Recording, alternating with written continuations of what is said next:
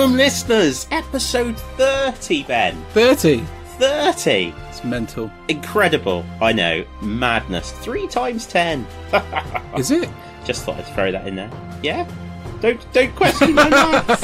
Not again. Right, good evening, everybody. Thank you for joining us. We're excited that you're hopefully listening. And I'm excited to be chatting to Ben. No, I was hoping he was going to say something, but that's where he is. So anyway, this evening on the hobby desk. So we've both been quite busy again, doing plenty of bits and bobs to talk about, and also a further update to our weathering chat. Into the galaxy of war. So I have been exploring the Underhive and enjoying a bit of Necromunda, and Rogue Trader is on the way. We've got a price confirmed now for that, and the content, so that's really exciting to talk about. Canis Rex, the Knight Preceptor character, is on the way, so I want to have a chat about him because he looks badass. Yeah, that's about it. And yes, Ben has read his Space Wolf Codex, so I'm sure we will hear all about those as well. In the Mortal Realms, the Beastmen are returning. Nightvault has been announced, and we are going to have a chat about Chaos. No prizes for guessing who decided on that subject. Going into the community, our usual shout-outs, a little look at the calendar, and then finally into the wilds, where we've got Test of Honour. Ben's dabbling a bit in some historical stuff, and I'm going to be chatting, unsurprisingly, about Middle-earth and my continuing journeys through that awesome realm. So, there we are. Anything else, Ben? Nope, I think that's pretty much covered it. I think that's it all. Guys, you know what to do. Oh, in fact, I will share that. An absolute legend sent me a meme that he'd done, and it was Korn demands that you grab some refreshments, and it was brilliant. So there you go. Grab those refreshments. Join us on the hobby desk.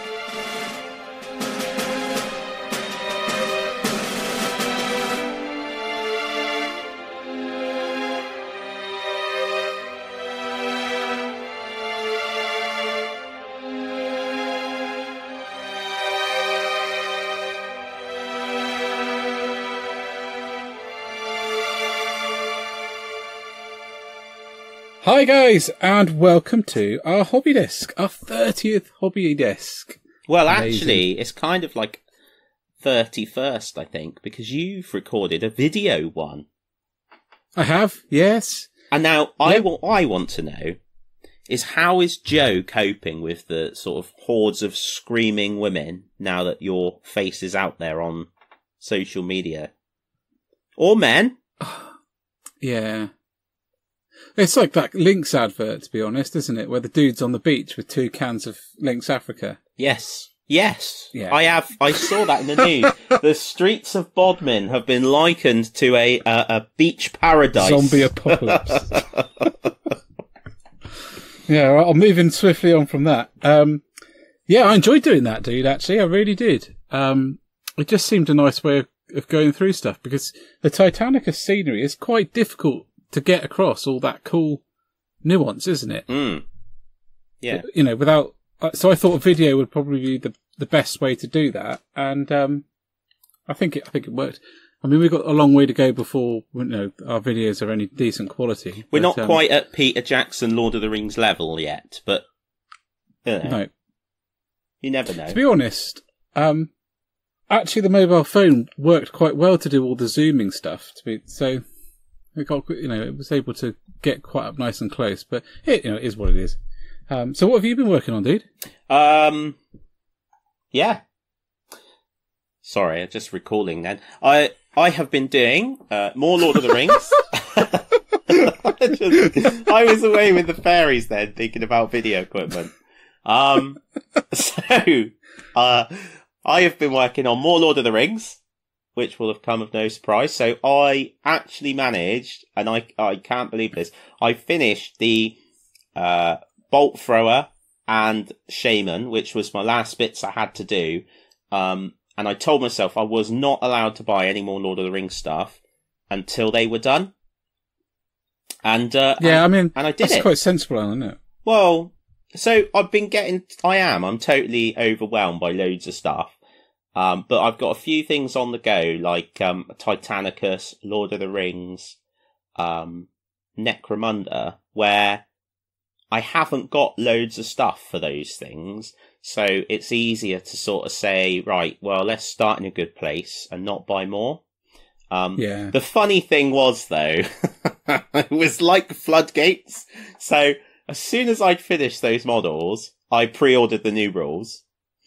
And then within 2 days, I bought 2 boxes of Warg Riders when I was only supposed to be getting 1. And 24 more Orcs, 3 more Uruk-hai, because I managed to get the other 3 sculpts, and a new banner guy. And then I sat down to watch The Lord of the Rings, and I was so excited I ordered Bilbo Baggins as well. Like the one where he stood looking at the ring in his hand.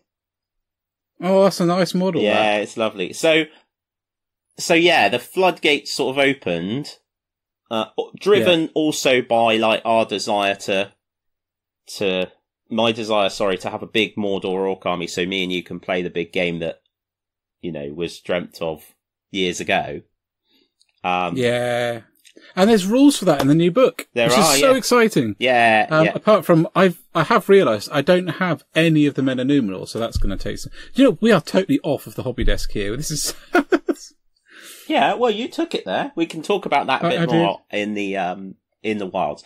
But I've bought 2 lots of Warg Riders, so I've started building those slowly. I'm going to build 2 without riders, because in Lord of the Rings, like, the rider can be shot off, and a Warg, because it's got an attacks characteristic and a courage characteristic that isn't naught, it can stick around if its rider gets shot off.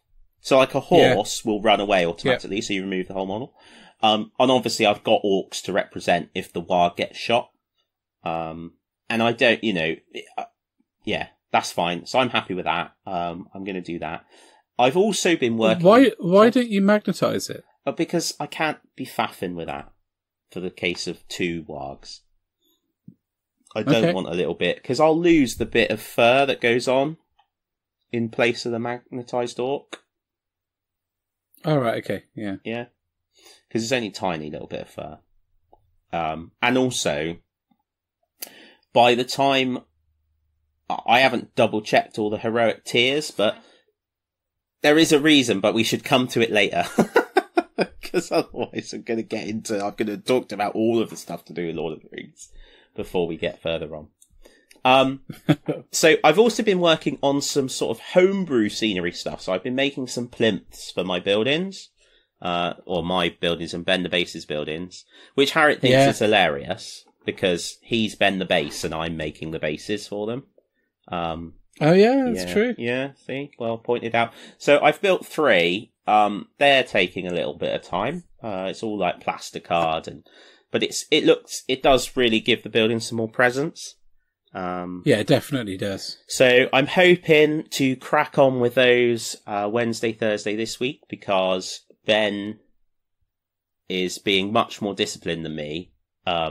He really wants to get Rohan and start his Rohan army, and he won't do it until we've done all this Adeptus Titanicus stuff. And the sort of thing that spurs me on is we're splitting Pelennor Fields, but he won't buy Pelennor Fields until he's done all that stuff. And Pelennor Fields has got the Troll, the Witch King in it, which is the 2. Like, I'm really looking forward to painting a Troll. Really, really excited to paint a Troll. But I'm not going to get one until we get that done. So he's a superb model. I think I painted either him or the last one they did in metal. Was one of the last models I did for Games Workshop, or one of the last.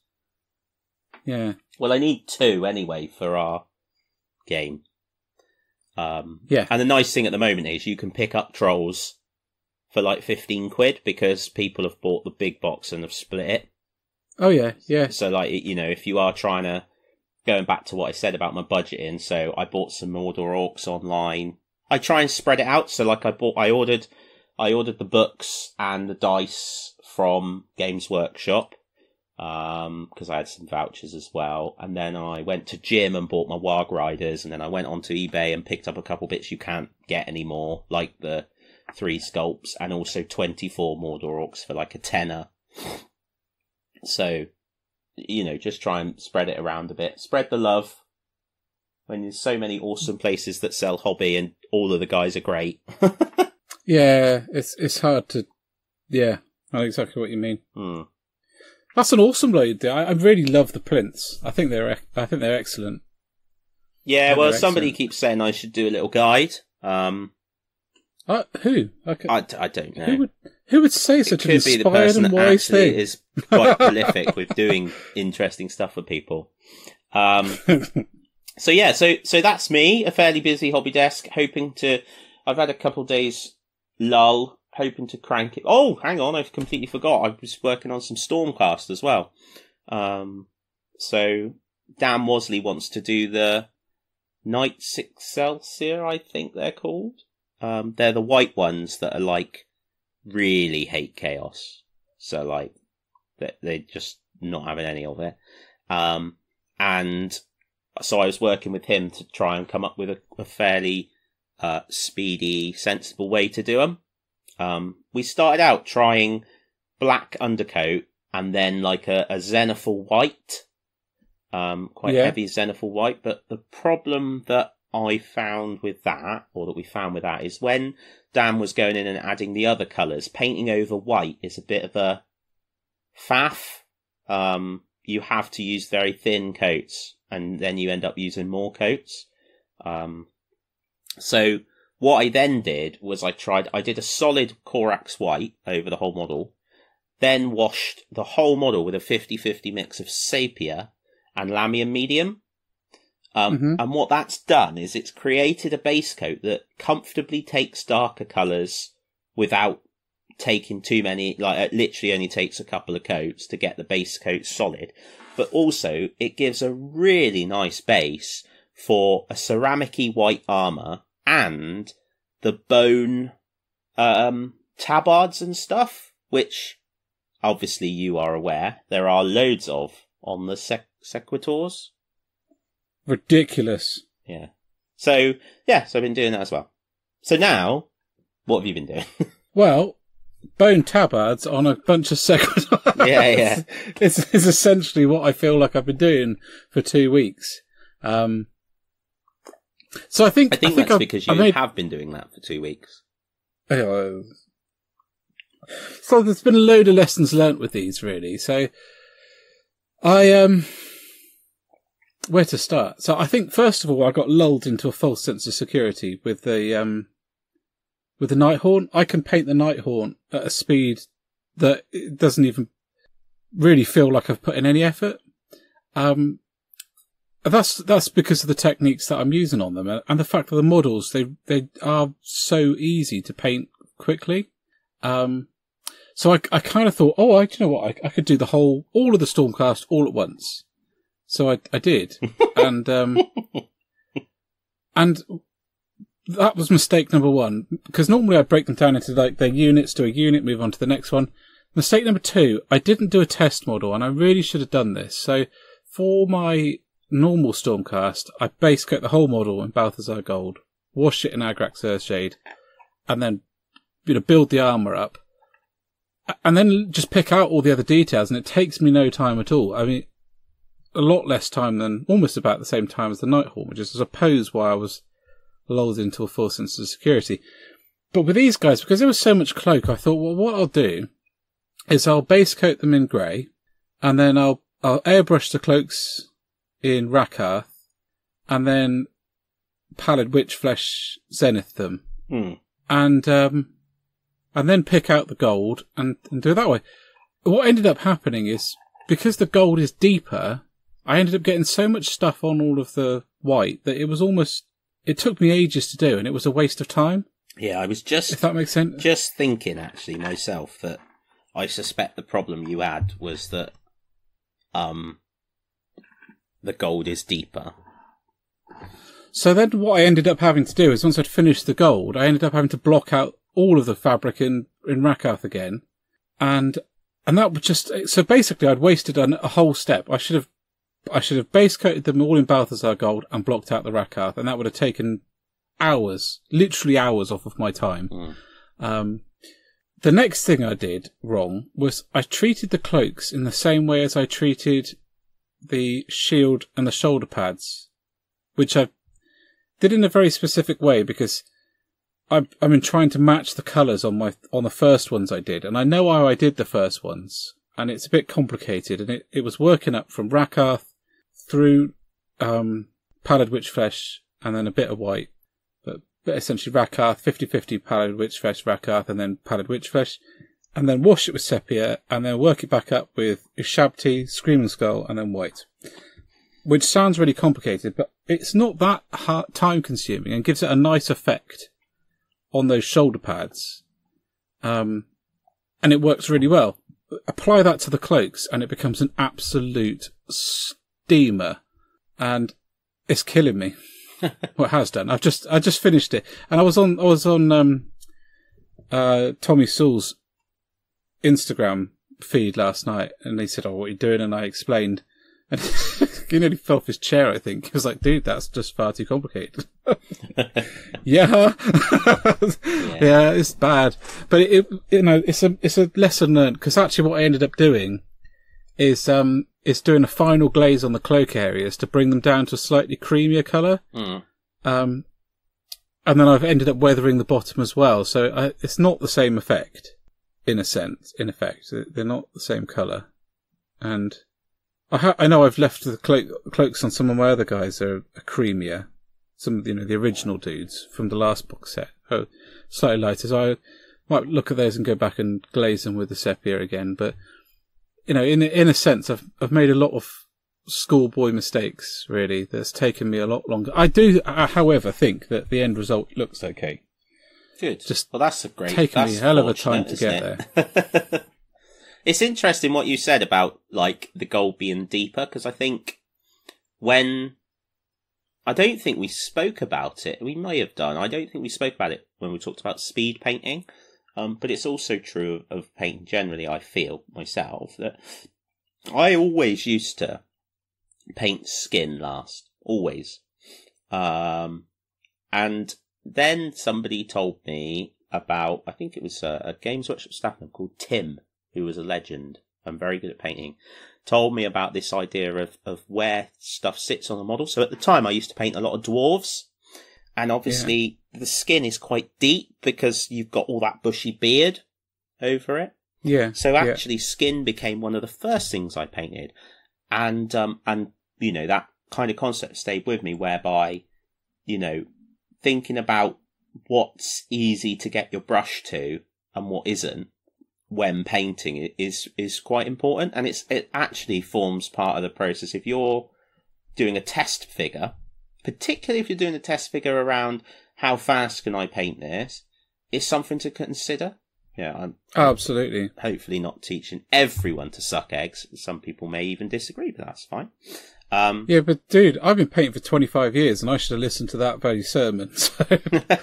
It's just an interesting point, and particularly at the moment when I'm painting models that are smaller, because Lord of the Rings figures being more of a 25mm true scale, especially now when you go from painting an Age of Sigmar Stormcast to a Lord of the Rings Orc, and at some point I've got the Hobbits to do, it's mental difference. But I'm glad they're coming along. So is every model at that stage now from the starter set? Yeah, apart from the characters. So I've left off the knight, the Lord dude, and I also did the Lord Celestin on foot. That I got he's got a special character name. He's actually a Garviel Shoreheart, I think it is. Him, yeah. I've done him at the same time, so I've separated those out because they're going to need a little bit. Do you know there is 3 models? I said right back when we were talking about these when I first saw them that I didn't like them, and now I'm painting them. I don't like them at all. The wizard ones, the evocators, right now. As a model, yeah, they're fine. But the places where they've put the join seams is absolutely flipping ridiculous. Right across where the cloak hangs. And I had an absolute nightmare trying to flatten one of them. I ended up green stuffing over because it just looked horrific. And I really disappointed with that one. And there's not much I can do to fix it. Because I just couldn't. I should have green stuffed it right at the start rather than do what I did, which is to try and do it with liquid green stuff and then gloss varnish, which didn't work at all. But I'm not. I don't think that. Even with the mistakes I made doing it, because I suppose the truth is I was rushing a bit. I think the place where that seam is put is ludicrous. Yeah. It's really obvious and really not easy to get to, and on a curved surface, and so many reasons why, and perpendicular to the direction of the curves as well, of the flow of the cloak. So it's just a stupid place to put it, and there must be good reasons to do with the model construction and blah-de-blah-de-blah, but it's almost as dumb as having the seam run straight through the centre of the shoulder pad on all of the easy build Stormcast. It's ridiculous. But that's my little bugbear, but otherwise I actually really love the models, and I've enjoyed painting them. If there weren't so many of them, I'd have enjoyed painting them, if you know what I mean. But they're not far off being done, and I can't wait to see the whole army together. I'm currently green stuffing the bases. The problem is, I suppose, with it... Sorry, go on. You're green stuffing the bases. I was just going to say I might have to invest in one of them green stuff rollers at some point. Oh, yeah. If I'm going to do more of the army. Yeah, I was going to say is with the easy build stuff, it's difficult without having... Because the Stormcast pad is curved. So, if you imagine... Well, this is how I feel it is. If you imagine two halves of a solid metal mould coming together, you can't have the pad extending past half of the mould and into the other mould with a curve on it, because it won't be able to come apart again. So you've got to have that seam down the middle. So are the solder pads not one thing on the normal box set? Yeah, they're one thing, but they're cast the other way. So because they're separate piece. So the thing is, so if they left the pad separate, yeah, sure, you can do it that way. But they don't have that. They've never done that and they certainly haven't done it for the intercessors. No, but the intercessors, it's difficult to describe it. Go on, Dan, defend that crap. No. So a shoulder pad on a Space Marine, right, is it's curved on the top, innit? But it's not curved underneath. It goes to a sense if you look at the corner, a flat edge. Yeah. Whereas the Stormcast pad, if you look at it from the side on, it's curved over, and underneath is curved over. Yeah, I'll buy it. I suppose. Listen, in all honesty, I could be completely wrong, but that's what I think is the case, so... Yeah, I suppose so, but I think I'd rather they didn't put the seam straight through the middle of it. Right, okay. So, anyway, shall we move on to talking about chipping? Yes! I love chipping. I love chips as well. Well, I'm going to confess, right? So last week, I think, was it last week? I was eating grapes and I said this is a pea losing. So I've joined Slimming World again. That's not my confession. My confession is after going last week and weighing in and having lost 3.5 pounds, I went straight to the chippy and bought a large bag of chips. and then went home and grated cheese on them and ate them. And I was like, yeah. And Harriet was like, how many sins was that? And I was like, I don't even care. It was good. So if I go tomorrow evening and I haven't lost any weight, it's because of the chips. So anyway, yeah, completely not required segue about chips. Chipping. So I thought I'd talk about two different ways of chipping, and I think Dan will probably be able to help out with the second way more than I will. So the first way is the actual painted on method. And the second way is using chipping fluid, which was a new product to me, actually. I've discovered it talking to Dan on this podcast. So using chipping fluid, and I think Dan will be able to help a bit more with that.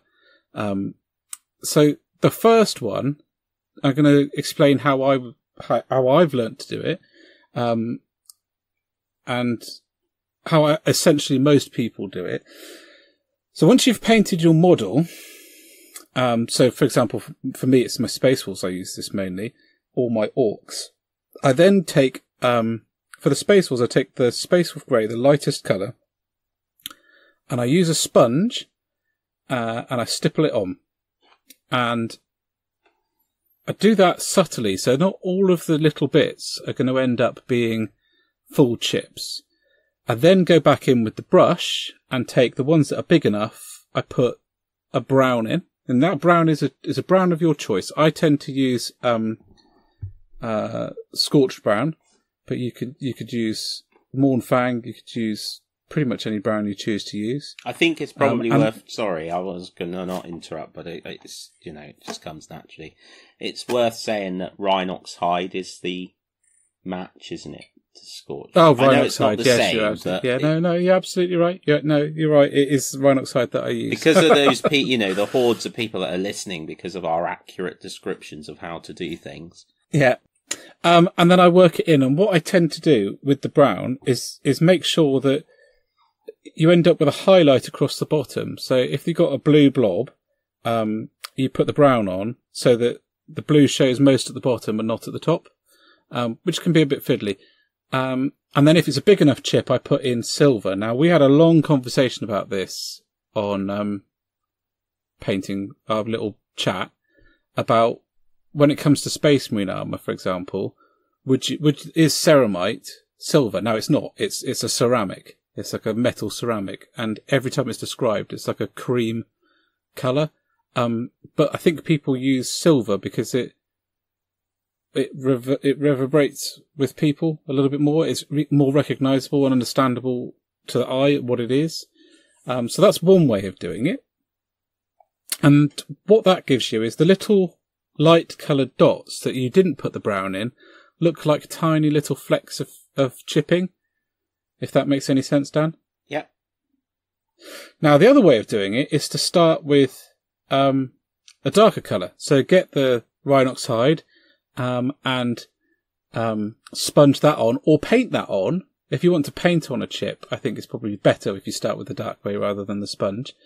And then once you've got your painted on chip, and I usually do this for like scratches, so where something is run across the surface, I will paint that on with the Rhinox Hide. And then you highlight along the bottom edge with your brightest highlighting colour. And I usually do a mixture of those two techniques. So the sort of chipping goes on first, and then those big scratches with the under highlight go on next. And I'll be looking at the edges and thinking about whether the areas that I've got with the sponge can be turned into a chip or a scratch, a bigger chip or a scratch, and working that way too. And that gets done before you put on any of the weathering powders or oils or streaking grime or anything like that. Is that how you do it, Dan? Yeah. I would, so there's a few bits I was thinking about as I go through. So first thing to think about, so Ben mentioned you use a sponge. When you're looking at a sponge, depending on the sort of the density of the sponge will affect sort of the spread. The sort of chipping. So the perfect sponge that I have found, and I didn't find it, I was shown it, is the sponge you get from a Games Workshop carry case. And you used to get it in the blister pack. So I've got some of the stuff from one of the pick and pluck cases. That I've got a store of, and I use that. But you can deliberately use bigger and smaller sponges, and I would just experiment, for that. Second thing I would add is have a think about, again, we said last time, about what are your chipping. So, for example, on my salamanders... Yeah, I should have said that. That's why there's two of us, my friend. So, with my salamanders, one of the reasons I wanted to chip was because I wanted it to look battle worn. But the other reason was I wanted to bosh out Space Marines quickly, because in Heresy, you've got units 15 and 20. So, I didn't edge highlight any of the armour of my salamanders. And now, I should say, like, there are some... That's not to say that whenever you do weathering, you don't edge highlight. That's not what I'm saying. But it was... Because I do with my space Because you do, and lots of excellent painters do. But for me, chipping allowed me to skip a step, which is really quite tedious, especially over a large number of miniatures, because I did chipping. So that worked. It's worth saying I still had highlighting going on because I used my airbrush and did some Zenith stuff, so that was good because it was quick. And again, speed-wise, on infantry, particularly if you're going for numbers rather than individual miniature appearance. So with my salamanders, none of my chips are highlighted. So I literally do the chips with Rhinox hide and then paint in some of the bigger ones, as Ben said, with the silver. And that's it on the chipping. So you have got that speedier option. And Dan will put up pictures of his salamanders as well, just so you can see. Yeah. Won't you, Dan? Yes, Ben. I will. And then finally, the other thing I was going to say is what you can do if you're working. It's only convenient if you're airbrushing. When I'm ready to start weathering, chipping, I spray the model with a coat of gloss varnish. And the reason I do that is because and this, I was shown this by the MKA guys that what's now Cult of Paint, is what Andy Wardle's set up and done, after MK stopped. And it's like a save point in a game.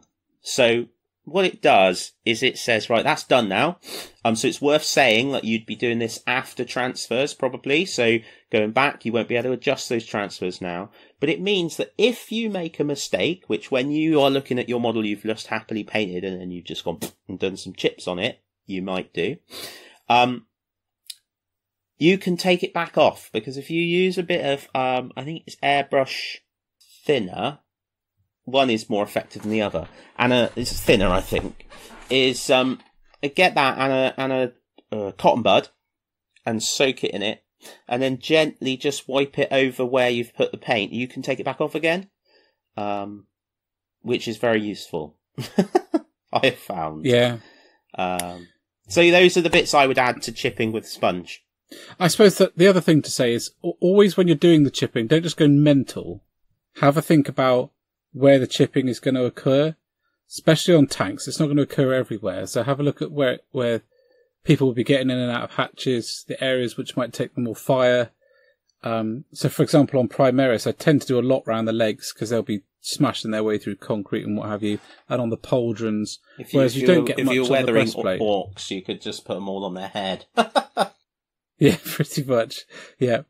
The second way is using something called chipping fluid, where it's largely better used with an airbrush.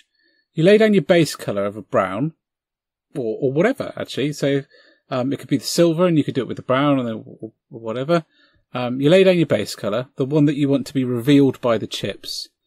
You then gloss varnish that, and then you put on your chipping fluid through the airbrush across the whole thing. And then you lay down whatever colour scheme you want. So once you've got that, and say, for example, it's a base coat and a couple of highlights, you then, using hot water and a toothpick or a cotton wool bud, you chip away at that paint and it will reveal the brown underneath. It will just flake off. And when you're happy with the effect that you've got, you then seal that bad boy with another varnish. And then you can move on to the other stages. One of the best people I've seen using this on infantry models is the Real Broken Fingers. And his models are stunning. When you get the perfect balance of weathering, and you can have a look at his stuff and he's got a great guide where he works through the steps with you on a Redemptor Dreadnought, and you can go and have a look and see that in action. But that's essentially the way it's done. So after you've done those chips, of course, you can highlight around the edges if you want to, and you can build them up. He does that, and he explains very well how to do that. Or you could just leave them. Some people do that. So I think that's chipping in a nutshell, isn't it, Dan? Yeah, and I think the only bits I would add to that is, so the way it's, if you imagine it's a layer of paint, see-through paint, I suppose, that you activate by getting it wet. So you just need to make sure that if you're holding the model, especially if it's like a tank, so you're actually holding the model, your fingers are dry and you're not going to activate it with any dampness on your fingers and stuff in areas you don't want to. So that's really worth doing. Make sure you do the gloss varnish before you put it on, because otherwise you will just remove paint all the way back to the base coat. The other thing to bear in mind is you don't have to put a single solid colour on as your base coat. So particularly on tanks, I've seen some lovely examples online where people spray lots of different oranges and browns and all over, like almost like a rust modulation, and then put it on. So that's really good. And it's also a nice way, and this is something I was shown on a painting course to do. If you're going to do, say, a stripe down the middle of your tank that would have been painted afterwards, if you put the mask off the stripe, then put the chipping fluid on. Sorry, mask off the stripe and then varnish, obviously, and then chipping fluid, and then spray the stripe the colour you want. You can work away along the edges of the stripe to give quite a realistic look to the idea that the extra colour is chipped off separately to the stuff underneath. Yeah. So yeah. I suppose the other last thing to mention before we wrap this section up is you can achieve a very similar effect for, but you have to use an airbrush with this one. You can't paint it with salt.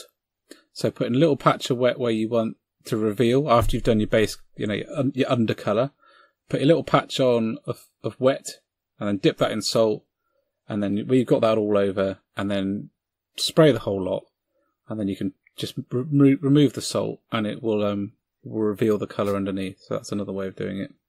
There are loads of ways. I mean, hopefully, if nothing else, us chatting about it just inspires people to have a look online, because as we always say, there are people that are far better at doing this.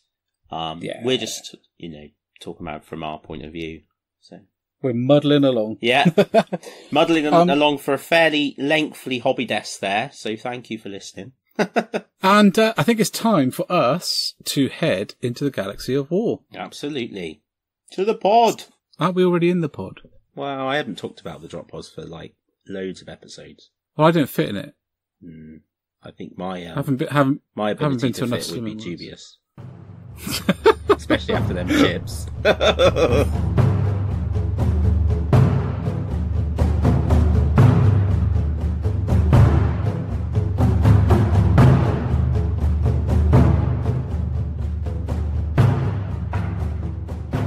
Right, the pod that I haven't mentioned in ages thunders further onwards, towards the dark edges now, where only the rogue traders are found. Ooh. It's Galaxy of War. Ben. Whoa. Anything at all happened in the Galaxy of War that you're interested in? Nah. Nothing? No, not really. Who am I kidding? It's been flipping ridiculous. It's been flipping ridiculous. I am so overwhelmed with 40k at the moment. I don't genuinely know. I desperately want to do a kill team. I desperately want to do my Space Wolves. I desperately want to do some more 40k. But well, why don't you start us off? Because have you had a chance to read your Space Wolf Codex now? I can. I have, yeah. Well, not fully, but I have. I've had a good flick through. And as ever with us, if you want to have a full, in-depth, tactical analysis of the Space Wolf Codex, you're listening to the wrong podcast. The bits... First of all, it's gorgeous. It's everything that I expect from the current Games Workshop books. There's loads of cool artwork in there. I think there's a few odd little tiny problems that, like, the same as you get with all the codexes recently. There's been the odd one or two things, but the FAQ will sort those things out. I think I'm trying to approach this in the way I approached it, which is I dived straight in to find out how the Space Wolves get on with the Primaris. Because I think that was important for me. And what the first thing that hit me was that actually the structure of the Space Wolves has changed a little bit. So they've distinctly now got rid of the concept that the kind of shoulder pads match your age within the chapter. It's very much to do with what role you have in it. So the red and black is the Grey Hunters and the Intercessors, for example, and the red and yellow is the Inceptors and the Bloodclaws. But the Primaris, there's a really cool part that I wanted to share with everyone. So as ever, as with all the chapters, nothing's changed really when it comes to how the Primaris are viewed. Some of the Wolf Lords are like, yeah, bring them on, I'll have all of them. And others are not particularly keen. And one of the things that they had the issue with is that Space Wolf selection is very specific and very arduous. One particular part of it is unique to the Space Wolves that for them is you're almost not a Space Wolf if you haven't done it.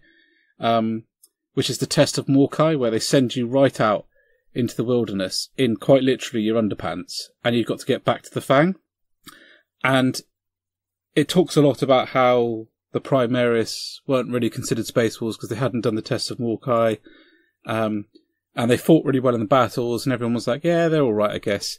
And then the Primaris themselves decided to go back to Fenris and all undertake the test of Morkai, and I think that's flipping awesome. And unfortunately, some of them didn't make it. It says no small few did not return. So there we go. So not all of them made it back. So the test of Morkai has its. Yeah, they're Primaris as well. So they're not even. So that's quite cool. So what you're saying about the markings then, because I know traditionally the idea was that the Bloodclaws squads were like big, and then they all went to battle, and after fighting for ages, some of them became Grey Hunters when they. But those squads are deliberately smaller because some of them had died. Yeah, and then Long Fangs were like the pack continued to the point where they lost a load. Yeah, and then there was Long Fangs. So is that gone? No, that's still there for the basic Astartes. Mm-hmm. But the Primaris have kind of added on to that. So the ones that are more close assault orientated and in your face are the Inceptors, and they get their the red and yellow. So I'm not really sure.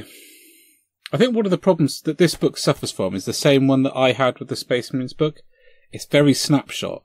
It is the Primaris almost as they've just turned up, or maybe a little bit time afterwards, if that makes any sense.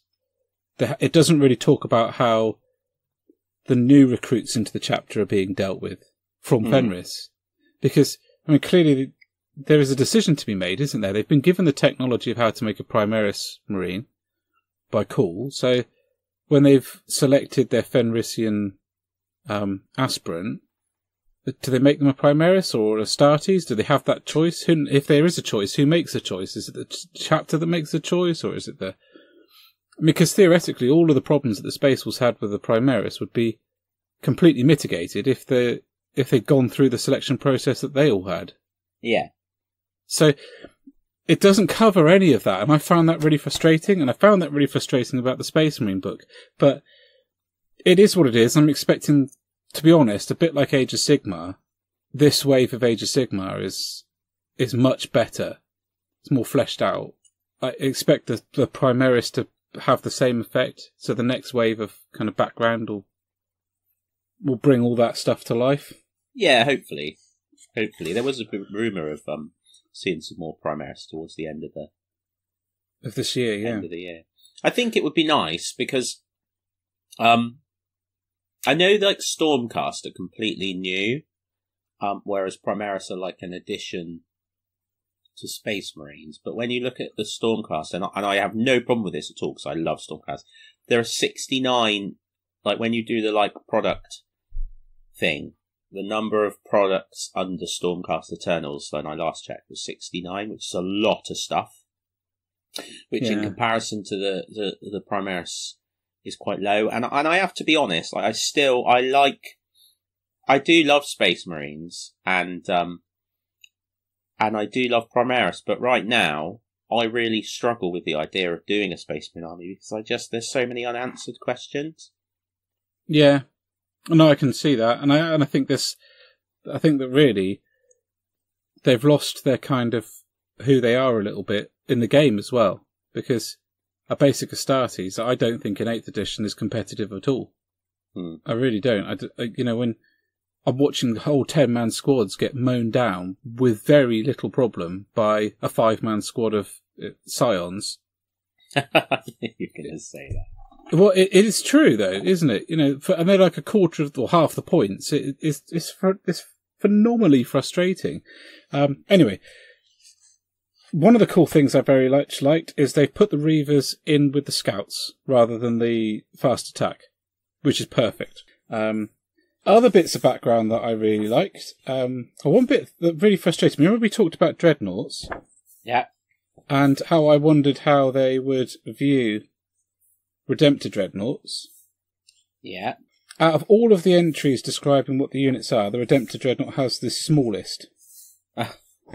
It's 8 lines. What does it say?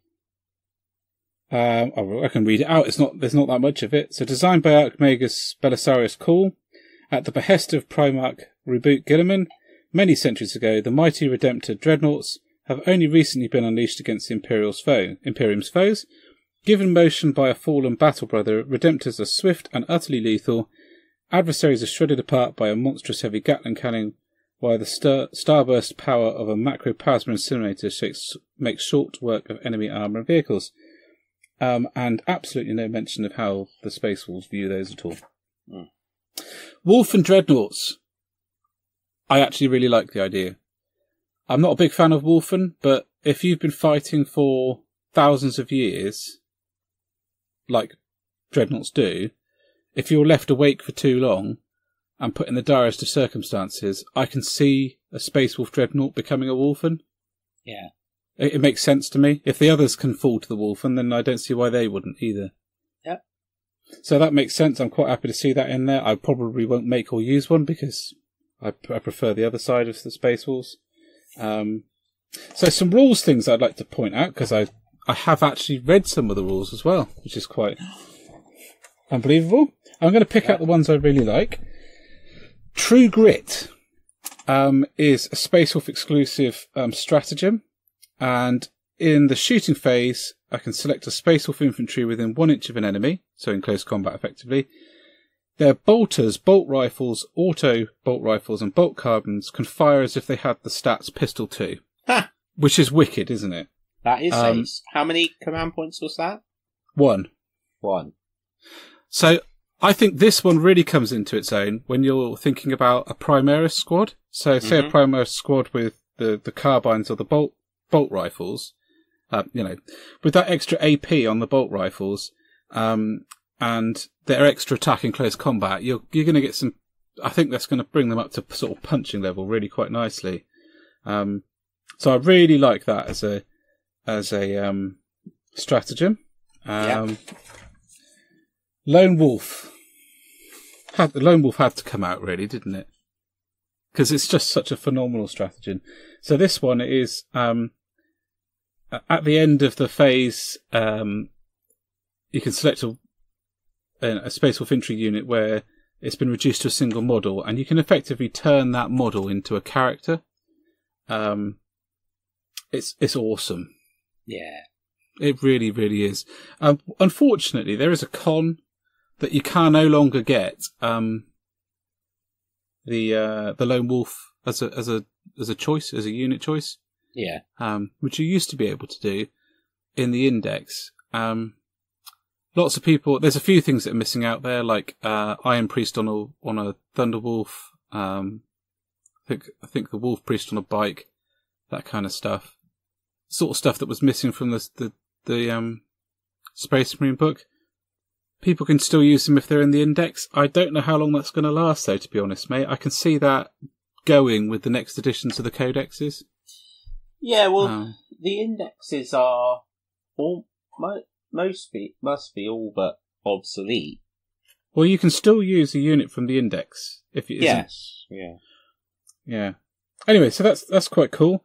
One of the things I was disappointed not to see was the Lion and the Wolf. But then it was pointed out by Rob from Games Workshop Plymouth that, you know, you need to have a Dark Angels detachment in the Space Wolves for it to make any point. And then if they're in there, you can have it anyway, which is pretty cool. We've spoken about that before, but effectively it can add, you know, for very, very little part, a 50-50 chance of losing a wound, you can buff up, a character's stats by +1 to their weapon skill, strength, and attacks and leadership for the duration of the battle. I mean, could you imagine Ragnar Blackmane with that? You know what I'm saying? It's ridiculous. Have any of the characters become Primaris?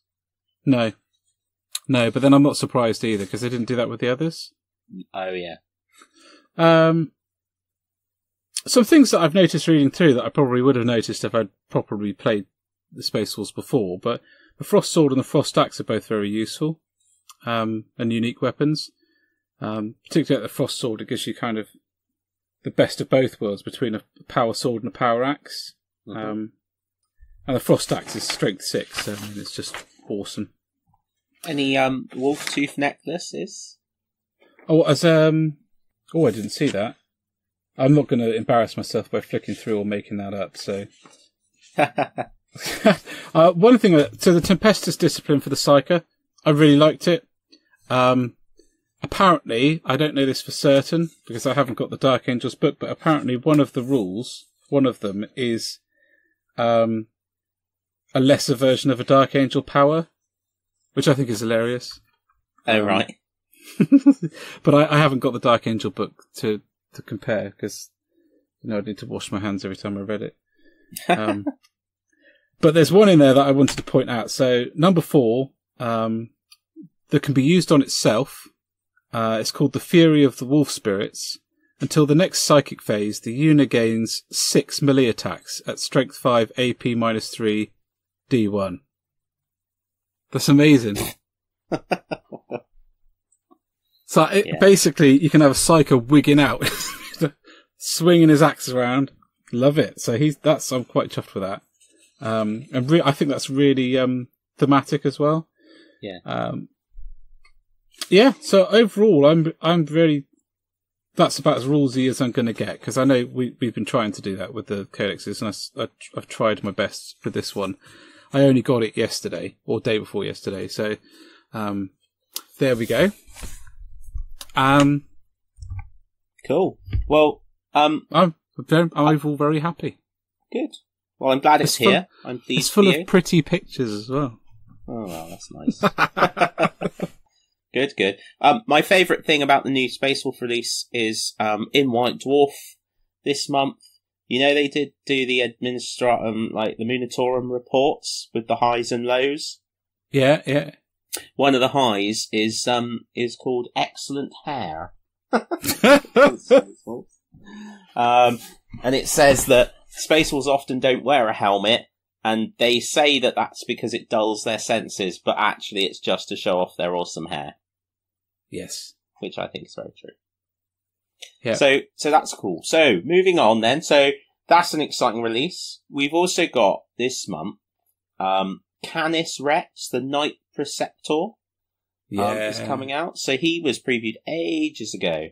What I didn't realise is that Canis Rex is a special character version of the Night Preceptor.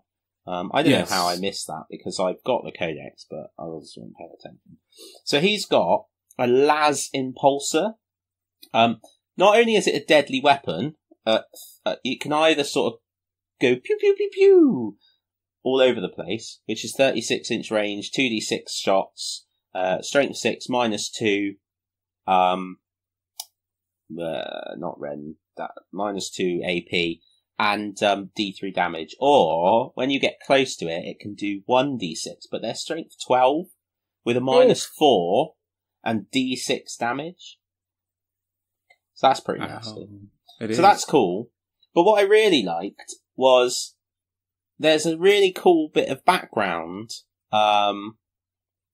in the Night Codex about that weapon and how it was originally only made on this like trio of 3 worlds, and then in the Heresy, one of those worlds turned traitor, and the other 2 were overrun and destroyed. So they thought they'd lost the technology, and then an explorator fleet with a load of knights turned up at the worlds and beat up loads of orcs that were all over the worlds and got the STC back. And then I think it might have been the Iron Warriors. Might have been, don't know. Some Chaos Marines rocked up and led an attack on the world that had the STC and stole it. And that technology was taken and employed by the Dark Mechanicum. And then a load of Black Templars and a very angry Freeblade went on a mental mission into the Eye of Terror and stole it back again. So, yeah, cool bit of background for that weapon. So they're basically back and forwarding with it. Yeah, so it's obviously a really good weapon. Because everyone wants it. It's effectively an upgrade sprue, isn't it? Yeah, so it's £95 kit. You can still build the other knights out of it, the knights of that size that are in that chassis. Yeah. Obviously. And it comes with him on foot. Yeah. As well. And you can open up the little flap thing at the top, and he's sat in there. That's I wonder what else is on the upgrade sprue. Any other little gubbins that you can share around your knights? Quite exciting to see a picture of it, to be honest. Yes. Well, when it goes on pre-order, it will... have a look. It will... Yeah, you'll be able to have a look at the sprues, because they do nice pictures of the sprues now, don't they? Which is cute. Yes, they do. They do. Are you going to get one? Nope. Okay. No, I'm not. Not because I don't like it. I love it, but I haven't got a knight army. I think it's something I'd like to do, but not yet. I'm not entirely happy with the knight I've already painted. I'm probably going to go back and work into him a little bit. There are some nice wolf's heads emblems and stuff on the sprue. Yeah, because it's Canis Rex. So. Yeah, that's true. Cool, so the other thing we've got to talk about is Rogue Trader, isn't it? Rogue Trader. Or Rogue Trader and Speed Freaks, because they're 2 box sets. They're coming out. We'll cover Speed Freaks, I suppose, in more detail, but we've seen pictures of that. Obviously, we don't know the price yet, but it's based on Vigilus, which is the same place as the Tooth and Claw is based. Just as an interesting tidbit. In the desert. So one of the first, when the warp storm erupted, that split the galaxy in half, it kind of shot a load of debris at the planet, and one of those things was kind of an orc invasion fleet that had been stuck in the warp forever. And they've been roaming around the deserts of Vigilus ever since, on their bikes and their cars. And so that's pretty cool. Looking forward to that. Actually, I'm probably not gonna pick it up, because if I do, I'll end up doing an orc army, and I can't face that. Not yet. Maybe for the future, but it's really nice to see them getting some cool models. Really nice. Oh, it's wonderful, isn't it? In fact, what I've really liked as well is the community team, because the orc players, I love them. Like, I've seen so many funny posts from them as well. Every time there's a new release about, it's cool, but where's the war? Yeah. And then people will come on and they'll put in there was a great one where somebody put, right, this is an orc post now, we're stealing it. When's the orcs coming? And then community team were like, right, orcs, seriously, stop hijacking all the posts, or we'll have to send in the Ordo Xenos and the Death Watch. And I'm just like, this is brilliant. So yeah, I'm pleased. I'm pleased for the orc players. They're getting some cool new models. updating that old buggy for something amazing. The videos they've been doing are amazing. Yeah, they're really orky as well, the vehicles. It's just great. Really great to see. And the game looks like it might be interesting. There's some cool markers and stuff. Looks like a cross between Gorka Walker and an X-Wing in a weird kind of way, but we'll see. Yes, yeah. I wonder, and I hope it is the case, but I wonder if the vehicle will come out on its own. Oh, I don't think so. At the same time? I don't think so. No. So Rogue Trader. We've got a little bit more of an idea of what it is. It's an expansion to play in closed environments, like corridors and stuff.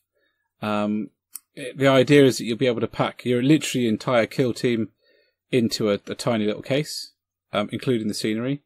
Comes with 2 kill teams, so the Rogue Trader and her little retinue, and basically some discharge and pustules and other fetidness accumulated into blobs.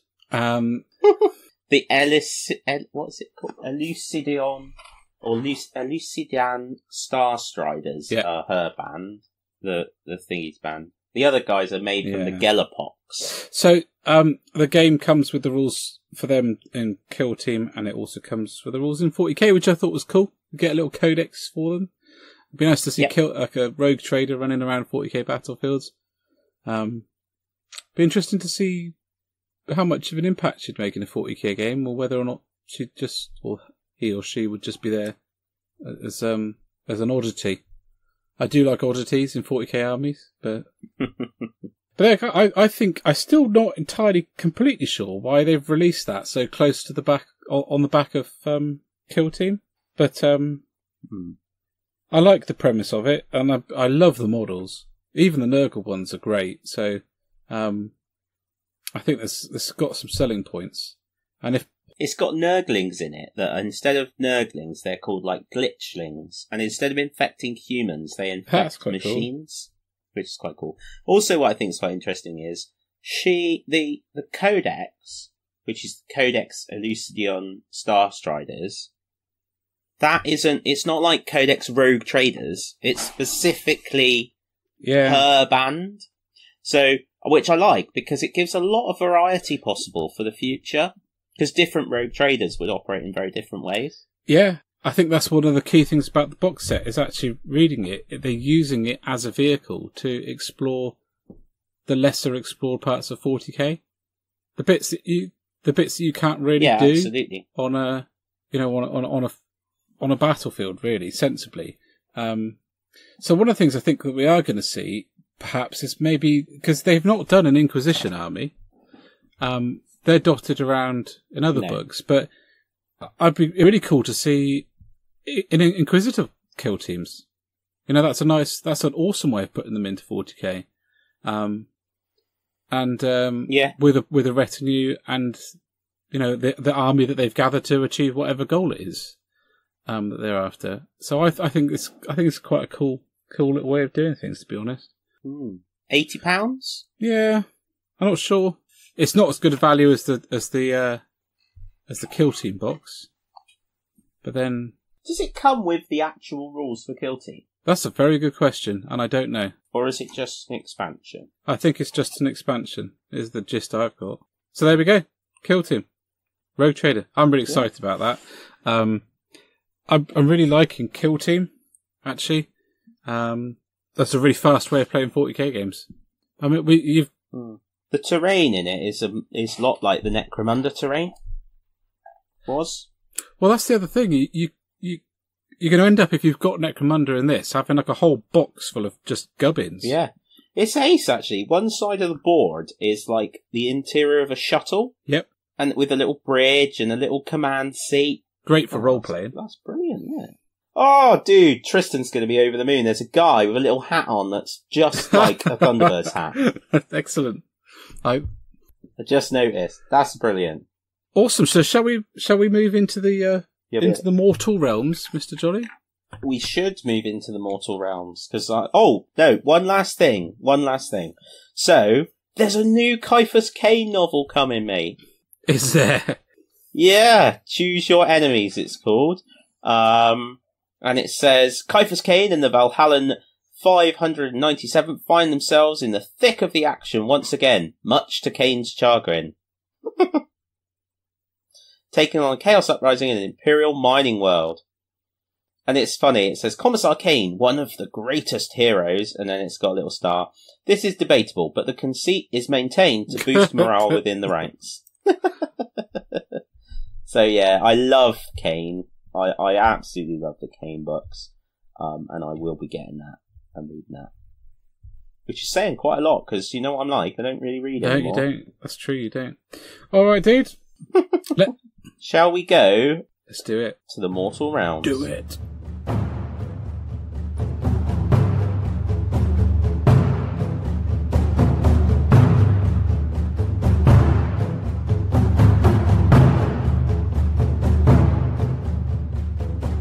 Welcome back to the Mortal Realms. Oh, again, it's been a bit of a quiet one, really. It's like Soul Wars came out, and then there's been nothing, in a sense, in a weird kind of way. Well, we've had a few teasers now, haven't we, of the next steps? Oh, no, you're right. We have had a few teasers. One particularly is quite exciting, I think, for a lot of people. So what we were going to cover is, we're going to cover Nightvault, because I think that's pretty cool. And then we were going to talk about Beastmen a bit, weren't we? Yep. And then we were going to have a chat about our next little topic, which was chaos. Unfortunately, someone conned me into that. So Nightvault, Dan, what do you think? Well, as I said just before we started, I don't really know a lot about it. I think it's exciting because it will be more cool new miniatures, which is ace to see. The new... Oh, the warband with that flying, banshee woman with the flowers around her and stuff. That is amazing. It's just amazing. Yeah, it is. They're really nice little unit. Yeah. The thing with Shadespire and Nightvault, I'm excited because I'd like to see the background. So that'd be good. The reason I probably won't be buying into it this stage is that I haven't kept up with Shadespire, with all the cards and models, and I'm not that. I don't know. I just don't want to put the time into deck building and stuff like that. I'd rather be playing other things, which is fine. You know, that's not saying there's anything wrong with those things. It's just not one that I've kept up with, and I really liked it. Shadespire, I enjoyed playing it, but it reminds me a bit of like Magic the Gathering. So I used to love doing Magic the Gathering for a bit, but then I dropped out of it, and now I just wouldn't know where to start. I just wouldn't know where to start getting into it. And it's a similar thing with Nightvault. So I won't say I won't, but I'm unlikely to buy into Nightvault more than just looking at it and going, ooh. But that's fine, because other people will love it. So it's nice in a way, I'm not going to lie, at the moment, when something comes along and you're like, yep, that's not on my list, it's a relief. Yeah, I can imagine it is, actually. Yeah. So, what do I think of Nightvault? I think, well, clearly what they're doing is phases, isn't there? So this is clearly a new phase to Underworlds. Shadespire is not a thing anymore, in the sense that this has kind of superseded it in a sense. So Underworlds is the game system, isn't it? That's become very clear. Shadespire is the last one. A setting. And I suppose you could run a tournament based on Shadespire. Still. Yeah. You could say, Shadespire cards, bosh. I think they have said that the Shadespire stuff's going to port over, though. Oh, yeah, so you can use all of the Shadespire cards and gangs in the Underworld settings against Nightvault stuff. And I'm sure there'll be Nightvault cards which apply to, to the Shadespire gangs too. The key things that they're bringing in essentially is magic. That's the new big thing. So, that's a whole game mechanic that I don't know whether that's going to come in as a whole new phase or whether it's just going to be cards that you play. Don't know yet, but model-wise, I think that's the thing, isn't it? With these, the thing that I love about Shadespire, above everything else, is that you get really wicked, very nicely sculpted starters box sets or sample box sets for a faction. So 4 Fire Slayers or Skellybobs or the Stormcast, all of those things were really cool, and so gateways or just little tasters give you a chance to paint something else for a change. And I enjoy painting all of the ones that I've done. I've still got the Skaven and the Dwarves to do, but I will do those. And this looks like exactly the same, so I have to say, the Evocators don't strike me as much as the Chain Rasp, but I think the Chain Rasp gang is flipping ridiculously cool. You've got a guy being hung, you've got a dude carrying his head. I mean, it's excellent. And it's really wicked. And that Banshee lady run with a sort of string of flowers is superb. Whereas the Evocators don't look that much different from the ones in the Soul Wars box set, I don't think. They don't strike me as being that much better or different, so bit of shame. I mean, the character dude is excellent. I like him. Standing on the rock and staff above his head with fire in his hand, I think that's pretty cool. But it would have been nice to see the other two looking a bit more different. But well, I reckon they should mix it up and do different shaped boards, like hexagons. It might be interesting. Just something a bit different. Yeah. I think one of the coolest things about the whole kind of reveal is that you've got that flying squig, which is just awesome. Yeah. And the troll, so I'm hoping that that's maybe an indicator of something to come. Please, Games Workshop, please. Yeah, so those are the more exciting bits for me, I suppose, are those previews of things that like that. A goblin gang. Yeah. I love goblins. So, yeah, can't wait for that. Oh, God, it completely slipped my mind because I saw it and wanted to puke. The tease of Slaanesh. Oh, yeah, the video. Yeah, so... Yeah, but what's interesting about that is that's like, they've called it something different. Yeah, Realm of Chaos, Wrath and Rapture. Do you reckon it's going to be a box game to kick it off? Probably. They seem to like their boxed games. Or maybe something like the Nurgle one, I mean. So not an actual box game like, say, Necromunda or whatever, but or Speed Freaks. Probably a better example. Something more like Blight Wars. Yeah. Or what you've just bought. What was that Tooth thing? and Claw. Yeah. Yeah, so, because Blight Wars came with some cool Nurgle mechanics in, the wheel and all that was in there. And a whole bunch of Nurgle models. So I reckon that's how they're going to do it. But Realm of Chaos is interesting, isn't it? To call it Realm of Chaos, Wrath and Rapture, implies that there's a whole new thing about to happen. Yeah, but I think also some of that is to do with going back to the Realm of Chaos was what it used to be, wasn't it? Like ages and ages, because you got the Slaves to Darkness and... Yep. In fact, the Slaves to Darkness was called the Realm of Chaos, wasn't it? So. Yeah. So I think that's... So that's quite exciting. That's it is, very. And Beastmen are getting their own little army tome, which will kind of round off apart from Slaanesh, that's everything kind of out with its own list for the Chaos, isn't it? Apart from Chaos Dwarves. Chaos Dwarves, and Marauders. Do you reckon Marauders will eventually get their own thing, or do you reckon they've kind of been absorbed into the different factions? I think that they will. I think Dark Oath has got to be a thing. Yeah.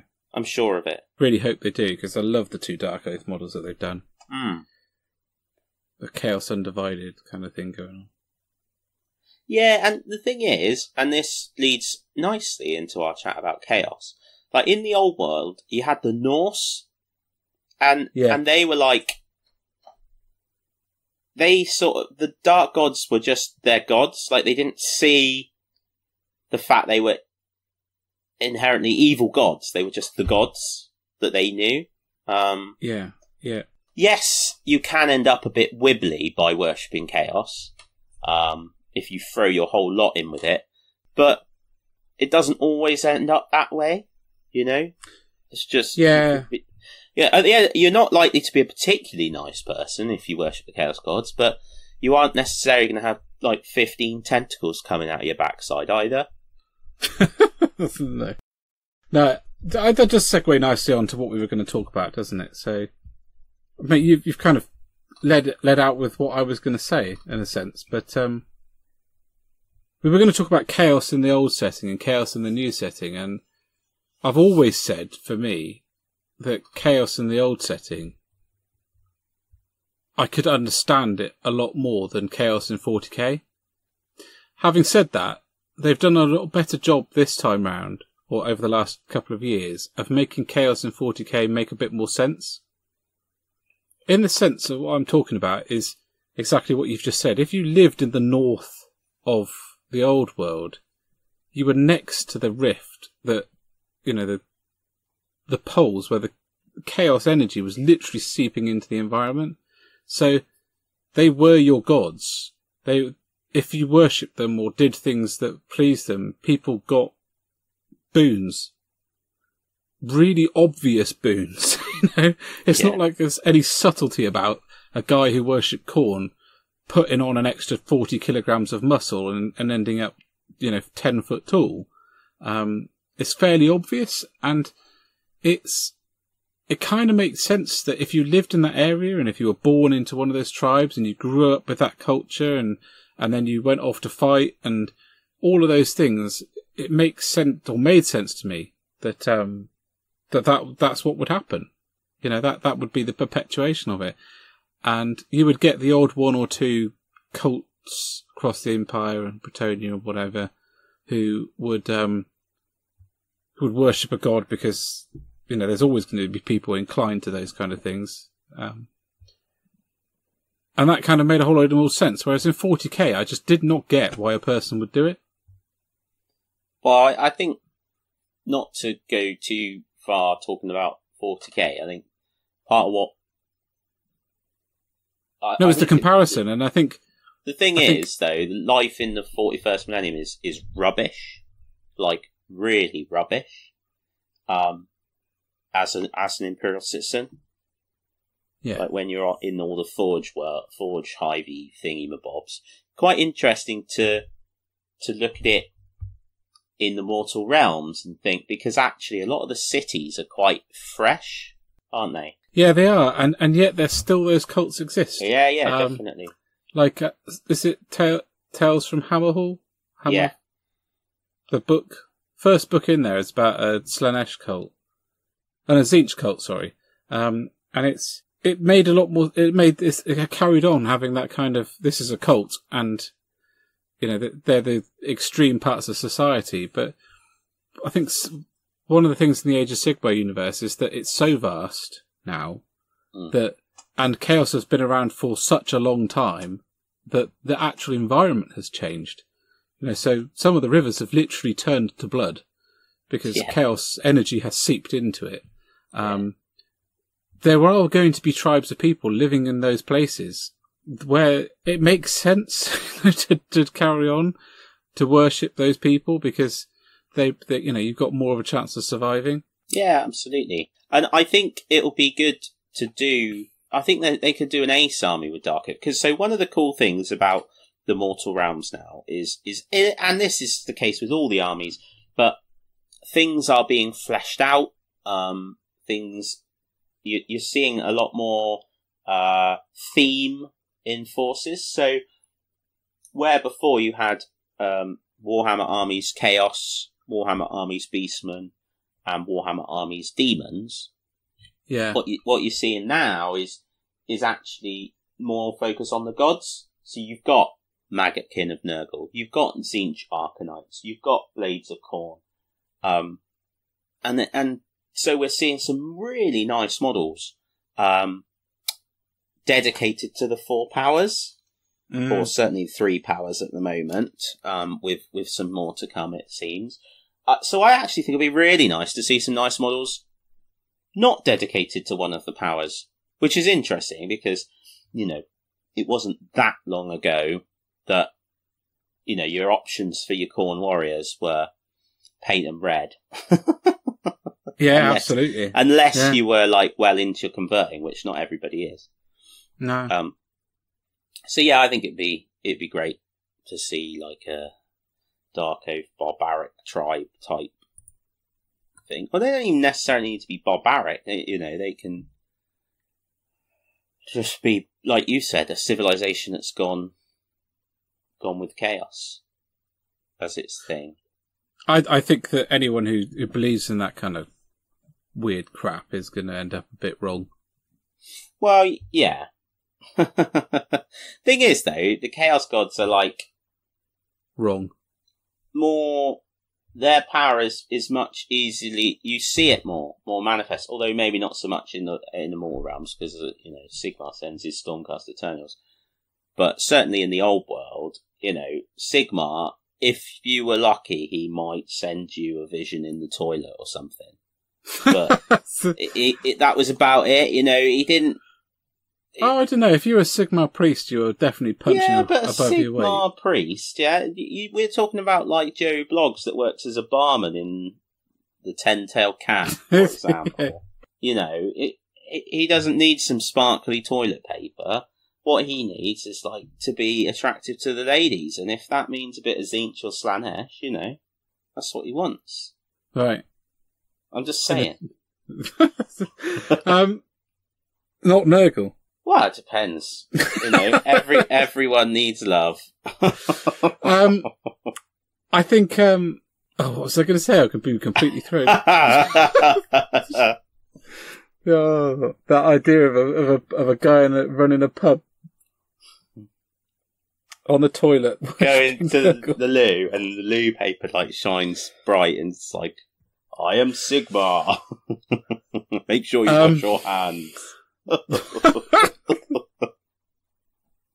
So where I was going with that was, do you remember that excellent video for Mark of Chaos, the game? Yes. Where the Sigmar priest is at the end, and he's watched everyone die, and then the bloodthirster comes out, and he gets imbued with the power of Sigmar, and then knocks it out. Great, love that video.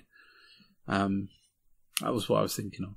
I don't think he actually knocks it out. I think they just leap towards each other. It cuts the screen, and then clearly what happens next is the bloodthirster he gets squished. No, actually, what happens next is he's actually leaping towards him, and he drops his hammer and gives him a big hug because they're long-lost brothers.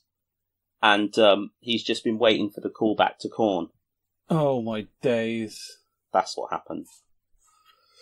Yeah, so moving swiftly on, what I'd like to see is, now, you're right, that move to have some more Harry the Hammer back. There's Chaos Undivided, as it were. Because I think I'd love to see this kind of tribesman back, if that makes any sense. Now, one of the things I did want to bring up, because before we started talking, I had a flick through. In the original Slaves to Darkness book, it talked about drifting castles. Oh, that's a Tzeentch thing. Yeah, I know. And I was yeah, exactly. So the drifting castle. So the sky above grew dark, and the blackest storm, and a cold wind blew. There was no rain, but a shower of mortar dust, yellowed leaves, and tatters of flags. No storm was in the sky, but a castle much as might be found on any mortal land. Often I have imagined clouds to be trees and fish and mountains, and now a foible of some nameless and uncaring power had given this fortress the guise of a cloud. I wonder if these drifting castles weren't... I thought I'd bring it up because I saw it before we started talking and I thought it was cool. Weren't the inspiration for the Silver Towers, which would be really, really cool. Because it gives that indication that they've gone right the way back to the books the first books, and they're pulling things out to drag into the current ones. Yeah, absolutely. And because the thing is, you've got to remember, like, you can, obviously writing takes time, but you can write ideas and have ideas and scribbles and sketch stuff down, far quicker than you can do the whole production thing on the miniatures, can't you? Yeah. And now, this is the, because we've said a couple of times, haven't we, like, it's almost overwhelming how much stuff is coming. Yep. But on the plus side, this kind of capacity to create, anything is possible. Anything is possible. We've had a squat come back. They're doing Sisters of Battle. Yeah. I've got a Warlord Titan, and I could have one in 40k if I had the money and the desire to build such a monster. There's so many great things. Lord of the Rings is being relaunched. The game that for many was thought lost, is being relaunched properly with a box set and all. It's awesome, dude. It's so cool. Gene Stealer Cults. Back. We got Rogue Traders now. So, yeah. I don't even know how I've ended up going down this route. What were you talking about? Oh, we were talking about castles. We were talking about the stuff coming from the past. Yeah, so loads of stuff can be drawn upon, can't it? Yeah. Which is absolutely good. So, on that note, shall we move across into the community, fella? We probably should, because if I just decide to list everything that has come out that's excited me, we could be here for some time. Yes, we could. Fairness? Excellent. Off we go then. Ta-ta!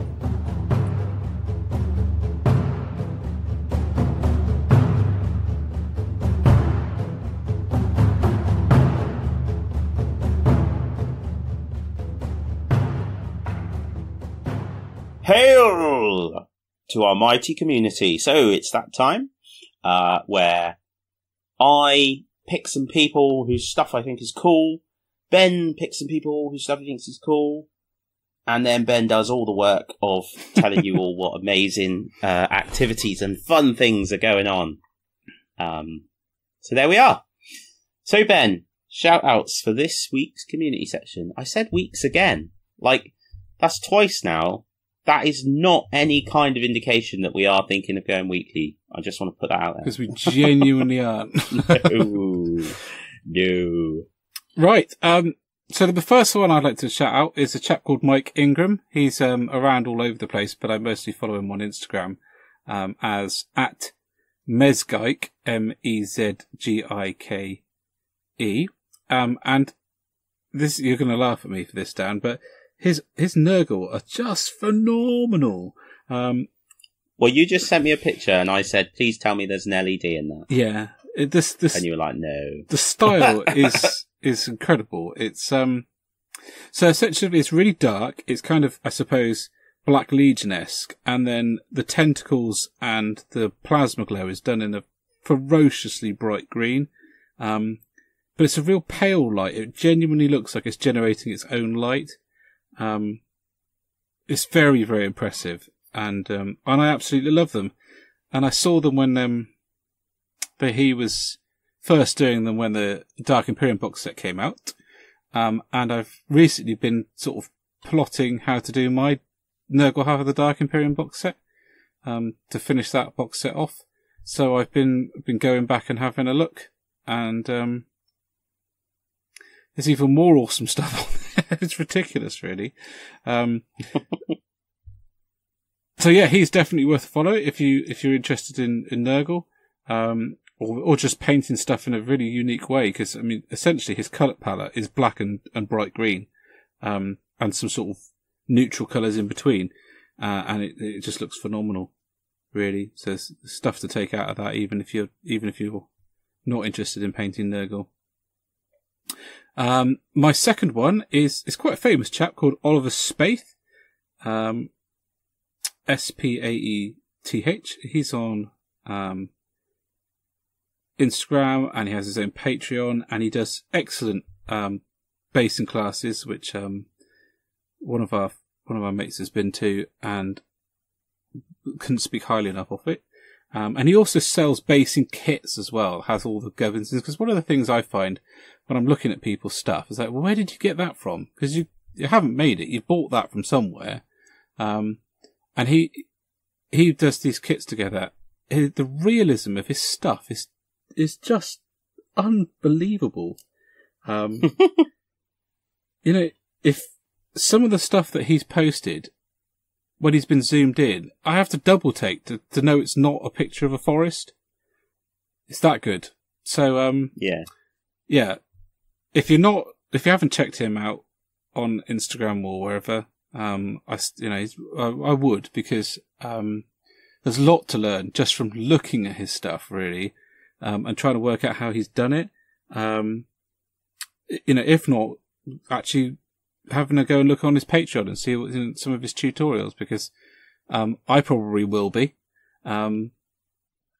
because I think basing is something that we both love, and getting that super realistic, natural looking base for me is like the holy grail of modelling. So yeah, there's my two. Ace? I could do so many more, but I know. Been restricted to two. Most of my messenger feed is you posting me links to Instagram, which is brilliant. Look at this awesome thing! Yeah. Although weirdly, and this is my techno idiocy really coming across, when I click on the link, it takes me to Instagram, but I'm not logged in. Oh, yeah, no. As the 2P's to then comment. And I'm always like, but I don't know my login because it's automatic. Yeah. So, yeah. But there we are. That's why I leave the comment in to you. And, that's the moving reason, on. Is it? Yeah. So, I always like to have a quick flick through the 2P's, hobby group. Really, really appreciate everybody that's in there. And people posting, but also people commenting as well, because people put a lot of hard work in. And I think if you are scrolling and you see something you like, always just take the time to like it.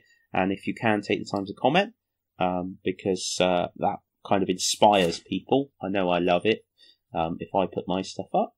So Nick Johnson's been doing some screamers, dude. The blue is so vibrant.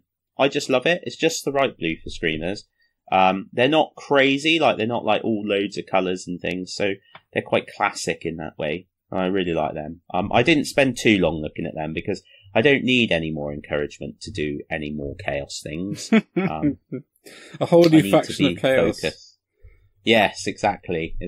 So, and I have got Silver Tower to paint, as well, so, it would be easy for me to fall to Zeech's trickery.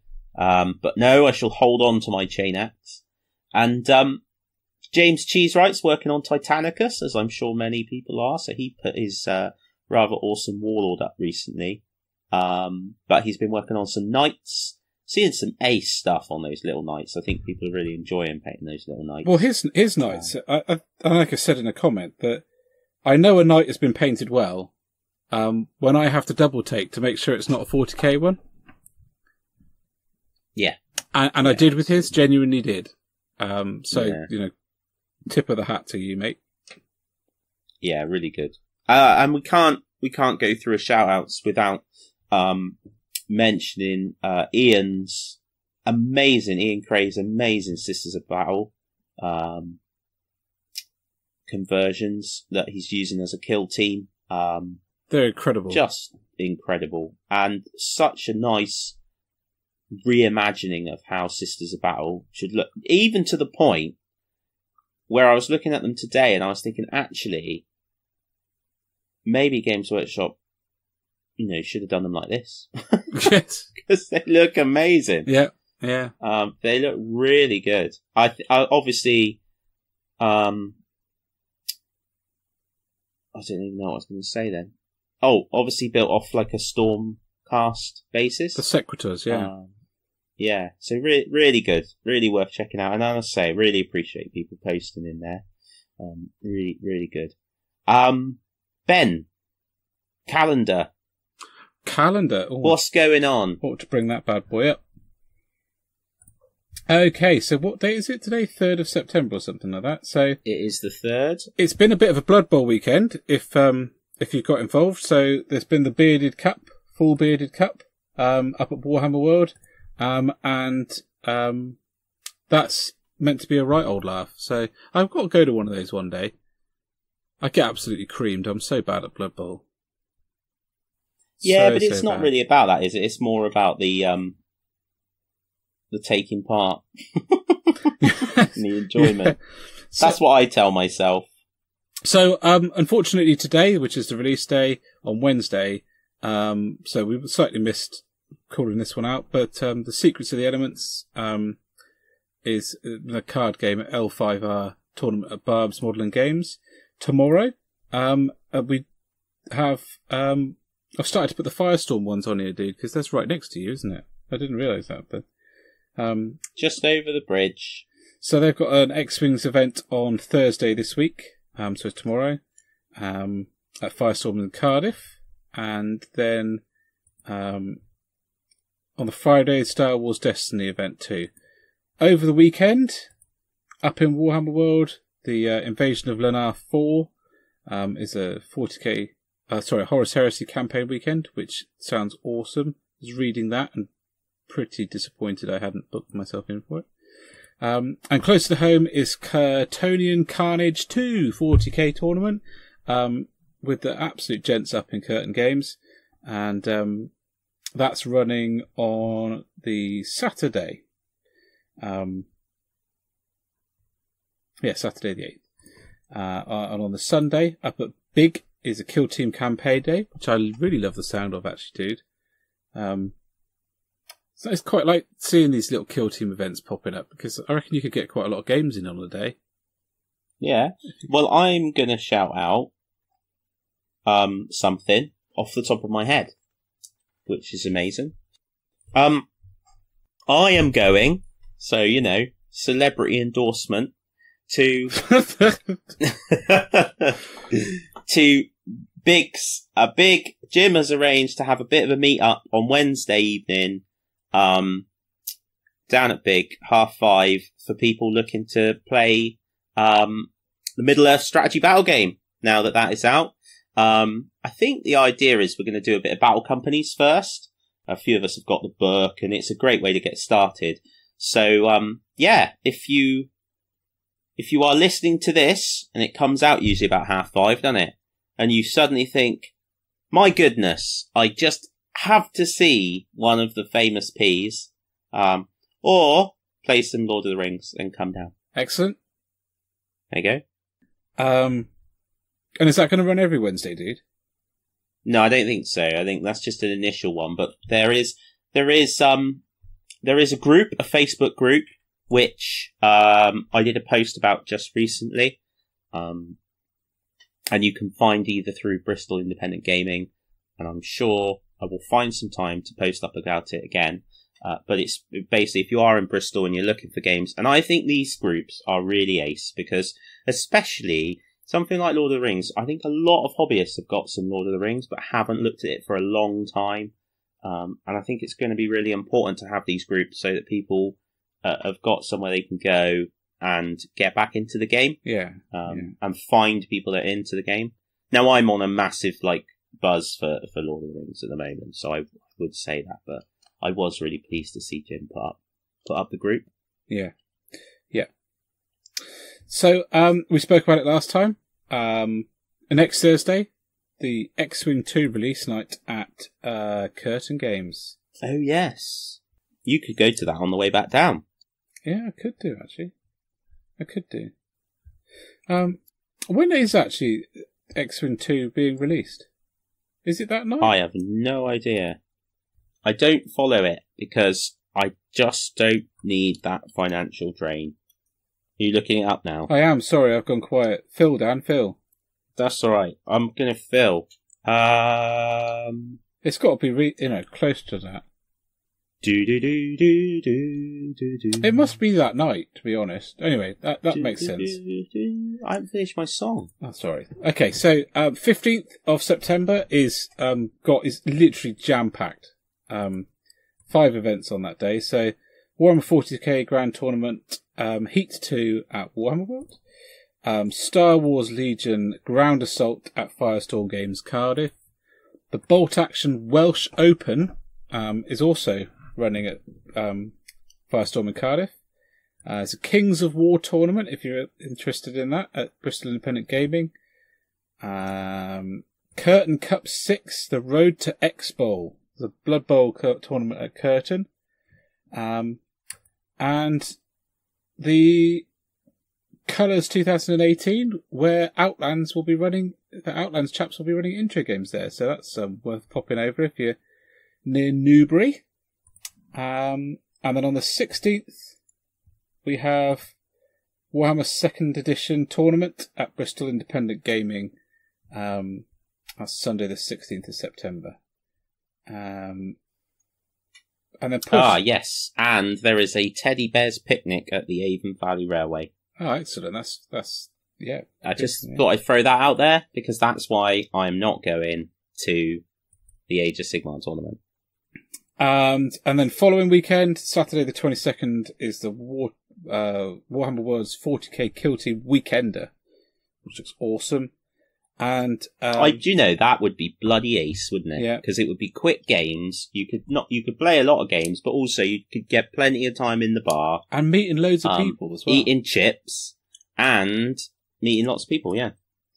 And then Barb's is running an Age of Sigmar tournament on that day too, which is cool. That's down in Red Ruth. And then Hard Pounding, which is a Peninsula Wars historical game event at Bristol Independent Gaming. That's on Saturday the 22nd too.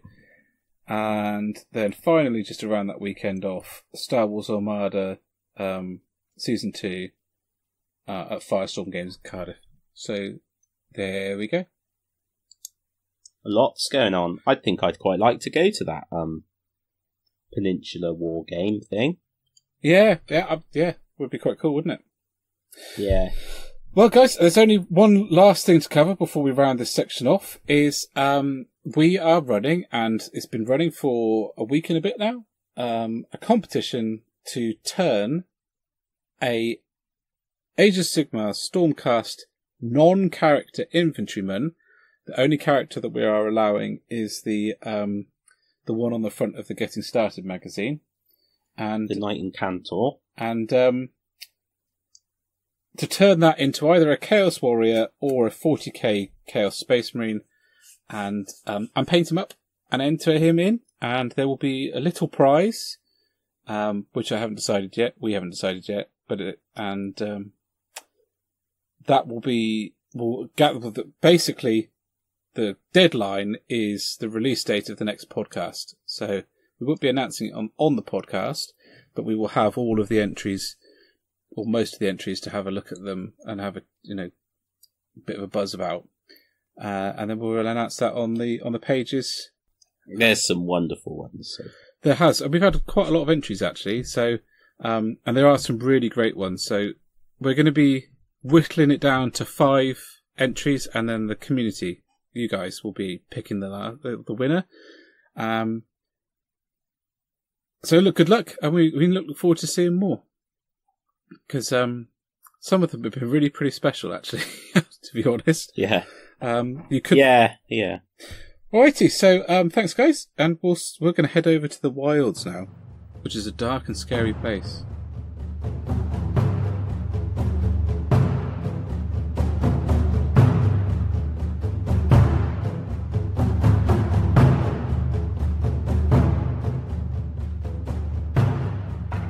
Hello, and we are in the wilds, where we're going to talk about all of the other shizzle that interests us that we can't squeeze into one of the other sections, really.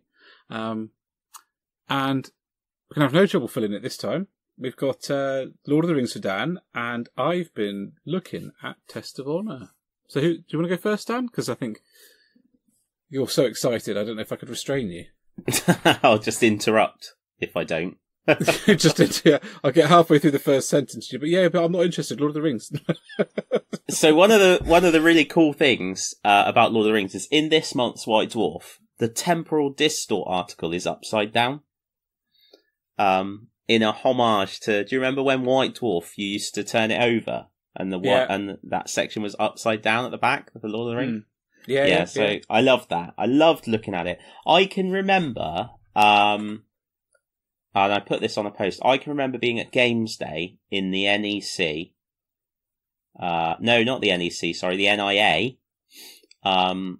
in Birmingham, when they put up pictures of the first box set, the one with the goblins and the elves and the men of Numenor in it, in the green box. And I can remember being sat at my table at home before school. And this shows it was a while ago, because the postmen don't get out on the road now until after children have gone to school. And it turned up in the post. I can remember it vividly, and it was so exciting. And I can feel that excitement again, which is odd, because like the game's not been gone, but to see it with a starter set, and oh man, I've gone mental, mate. I've finished listening to the audio book for Fellowship of the Ring, which was fantastic. I'm now listening to the Two Towers. Harriet and I have watched over 2 nights the first disc of the extended edition Fellowship of the Ring. I just love it. I'm loving it. I'm loving the models. So the new game, it's got some really cool stuff in it. I really like heroic tiers. So I don't know how much you know about Lord of the Rings, where it was before this came out, but essentially armies are all comprised of warbands. So you have in your warband, you have a hero and a number of followers, which previously was, I think 12.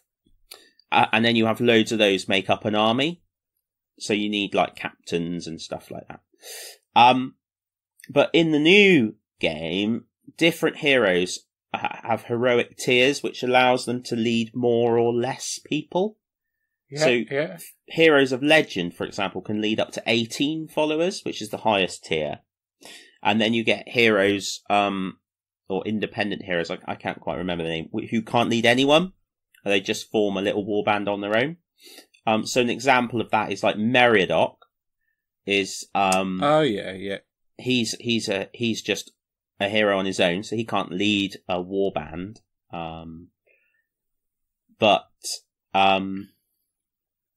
Interestingly, I wonder, I'd have to flick through and see what he's like he might have another. I think that's the version of him, Hero of the Riddermark. I think there's another version of him for in the Shire. Yeah. And then, like, I say, Theoden, the Hero Legend, Witch King, Hero Legend, and they can have, like, much bigger warbands. So I really like that. I think that's really good. And one thing that's really good about the rulebook, and it's really strange, man, because I've not read a rulebook cover to cover for a very long time. I usually pick out a couple of key changes and then play the game, and as I play the game, I sort of learn the updates. With this one, I am reading every section because it's a good refresher anyway, because it's been a long time since I looked at the Lord of the Rings rules in detail. But one thing that's great is examples. Examples are really clear, and it's really clearly noted which box, which picture you've got to look at to have an example of the thing that you're currently reading about. And that struck me as being excellent. So I thought that was very well laid out. I've not got miles through. I think I'm just about to read courage tests. I skipped forward to look at cavalry because I was building my wargs and I wanted to know whether there was a need to build a couple unmounted. And what I was going to say ages back in the hobby desk was that because of this warband's size restriction, it doesn't really matter if I have a couple less wargs because it just helps things fit into the army list. What else was and the scenarios. So we touched on this, but the classics are in there. So, and I love that they list participants because it's such a cool thing to collect towards. Yeah, like an actual list of participants. So, or that you would have in that scenario. Clearly, it's not all of the participants because the last alliance had more than 72 orcs take part. But yeah, so the last alliance, which is what you and I have said about playing in November, if possible, has got the actual listed participants. I think I've got it's 72 orcs, 4 captains with sword and shield, Sauron, and 2 trolls, I think, on my side. And Sauron is understandably a monster. Rules wise, he's always been a bit ridiculous, but yeah, but he was anyway. He's meant to be, yeah. So my one was a bit frustrating because I've got more elves than I could possibly fit on the regular battlefield. To be honest, though, it doesn't really matter. It would be cool to do it with the. It's nothing compared to Pelennor. The amount of bits you need for Pelennor, loads of stuff. But that's all to come. I was actually talking to Chris Goff about working together to collect the whole lot, every scenario. Oh yeah. With all do the terrain and have the forces and all of it. Be ace. Be really ace. It would be really cool. It's one of those things where I'd like to collect bits of everything so that when people came round, you'd have those scenarios, ready to go. Yeah, absolutely. That's 100% agree. It's secretly. I genuinely look through all of the chaos, all of the evil stuff, and think, oh yeah, I'd like to have a bit of that, and a bit of that. Obviously, I'd like to do all the good sides first, but. So I'd really like to go back over time, and clearly I would end up paying above the odds for some of these miniatures, but start collecting up all of the iconic characters. Yeah. Tom Bombadil, Goldberry. Yeah. I'd love to get that. Get the iconic box sets even. I think you might find that a lot of those see the light of day again, dude, if it does well. Even if they're just re-released in Finecast or metal. I think... yeah, I hope so. I mean, I've got the original Fellowship, so I'll paint them up. And then go from there, really. Yeah. Awesome. So I've buckled. I was only going to get the rule book, but I've got Pelennor Fields. Well, you did it in a legendary way. I haven't. I'm super excited, and I haven't got Pelennor Fields yet because I made a deal with Ben Chambers that I wouldn't get it, or we wouldn't get it until Titanicus comes out. And then he messaged me and he said, "I really want to do Rohan, but we haven't done Titanicus." To which I replied, "Maybe our rules should only apply within game system." Yeah, but that didn't work. Yeah. I've got to get on and do the Titanicus stuff. Yeah, I mean, essentially what I was looking at is I'm going to get the rules. Like I said, I wanted to collect bits of both armies, so the stuff in the box set was all valid for me. So I figured I'd get the box set and just... Because I'm going to do Space Wolves next, and then I'm going to really focus on getting Lord of the Rings... Well, Titanicus next, sorry.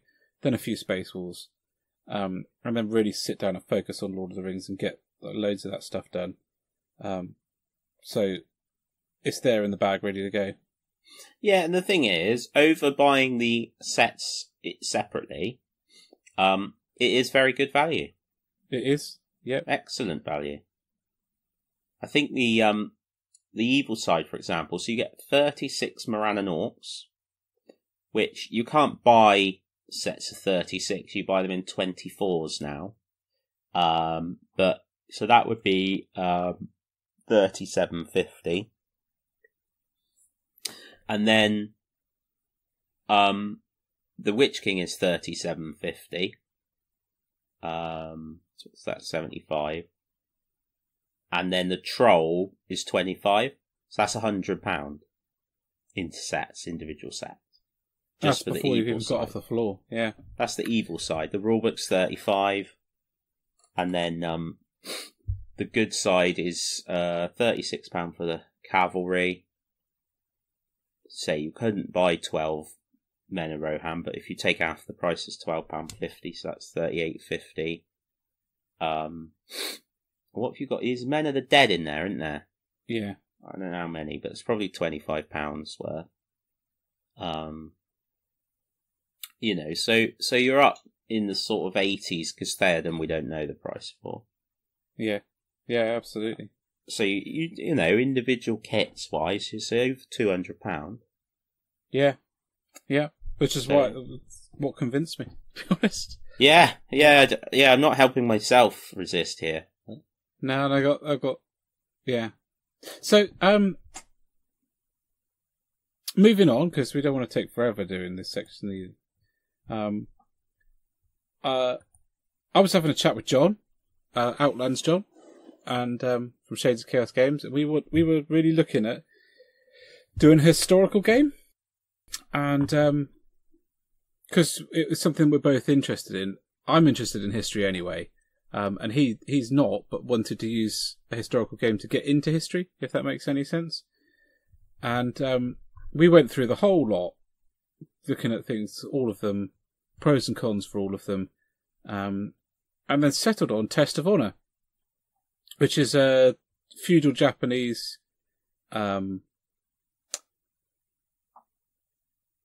skirmish game, I suppose is the best way to describe it. So it's very low model count, which is one of the things that I was certainly looking for.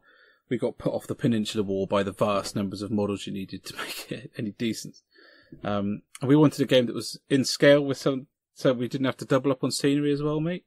Yeah. So it's 5 to 20 models on each side, and the box set starting box set is £40, and has everything you need, a whole a set army done. And if you wanted to collect more, then it would be swapping out units from that army. Basically, you would you couldn't make the army any bigger, if that is what I'm getting at. Right. I'm dead excited about it because I love samurai history. Because I've done Aikido before, I've done karate for donkey's years, and Akira Kurosawa films. I literally went through university living on those films, so I'm really excited to get my hands on some of the models and the scenery, to be honest. And I'm picking up my box set on Monday, and this coming. It won't get to me, I shouldn't think, until Friday, but I'm really excited about it. So watch this space. Yeah, well, to be honest, I'm surprised in a way how long it's taken for you to get into doing a historical game. But then I suppose in another way I'm not surprised because there's so much cool stuff, isn't there? Yeah. I mean, there's a lot. I also do Saga a little bit. Yeah, that's true. But it's just time to paint them, really. And 20-person model count. I really ought to do my Saga warband and just bosh that out. But I'm just really excited looking through all the models. Like, really, really sitting down and painting painting the samurai, because I think their armor is beautiful, basically, and I can't wait to do it. So, dead excited. Really am. So there we go. That's my little bit on Test of Honor. I know nothing more than that. John's played it, loved it, so I'm trusting him. I figure if he writes games, he should know which ones are bad and not. So you would hope. Oh yeah, you would hope so. If he's wrong, then I will mock him endlessly. Yes. But really, you don't want to get in I've heard good things about it, and I've seen it. It's on sale. The Big have got it in.